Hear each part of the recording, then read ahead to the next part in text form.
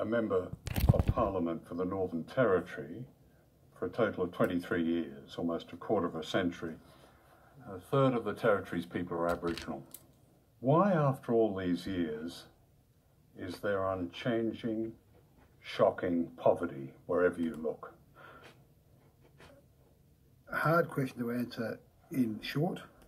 I think there are a combination of issues, one of which is some legacy issues, which revolve around very poor government policy for, well, 50 years at least. I mean, I've been making films on Indigenous Australia for as long as you've been a politician. And to be shocked all over again is quite an experience. And what people have told me over the years are sets of excuses. In the context of health, for which I'm responsible and have been responsible now for a number of years, 3 years, we've made massive interventions which will address many of those issues. We've got significant policies, very good policies, addressing chronic disease management. These policies have been introduced by this government since 2007, and they are making a significant difference. There was no significant difference for one Aboriginal man who died during the night I was staying in his community. The next morning, his family and his small tin shack were gone.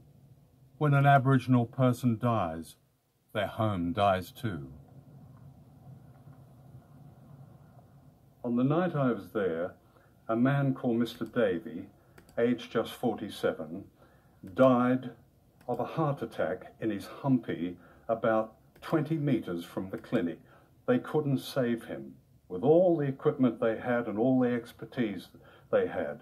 And it was made clear to me that they couldn't save him because this man probably had, as a child, rheumatic heart disease, which is the highest recorded, has the highest recorded rate in the world. Which is why we're investing in the primary health care to try and ensure that these young kids, the next generation of kids, don't have their father's problems. And that's what we're doing.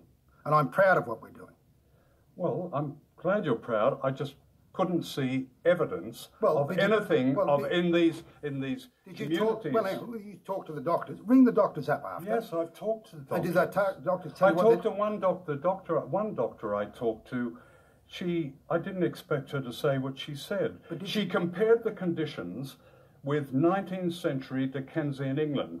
She said in that time there was rheumatic heart disease. That's right. I talked to another doctor who reminded me that Australia is on a United Nations shame list as having not conquered trachoma, which even poor countries like Sri Lanka have conquered. And did she tell you about the investments we're making in trachoma right now? I'm not proud of the past.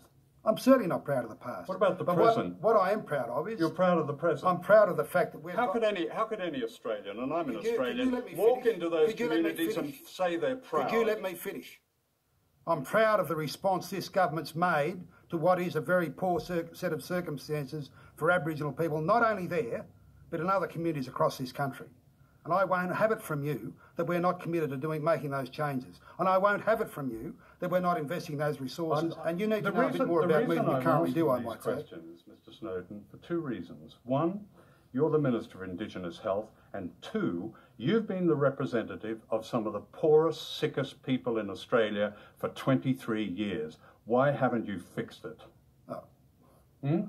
What a stupid question. What a stupid question. What a puerile question. Y'all hear that?